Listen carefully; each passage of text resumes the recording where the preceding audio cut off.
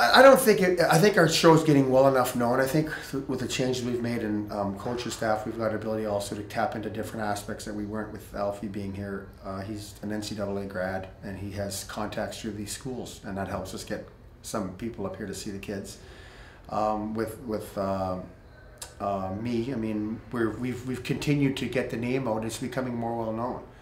And with Denny, I mean, he's the same. He's from Northern Ontario, and he's been in the game for a long time, out recently, but he has contacts also. So it's interesting that we are getting probably more scouts, but also because we've been able to place kids also, and these are, as they say, free kids, where there's no attachments, there's no money involved for the team. They get to see them. If they like them, they can invite them.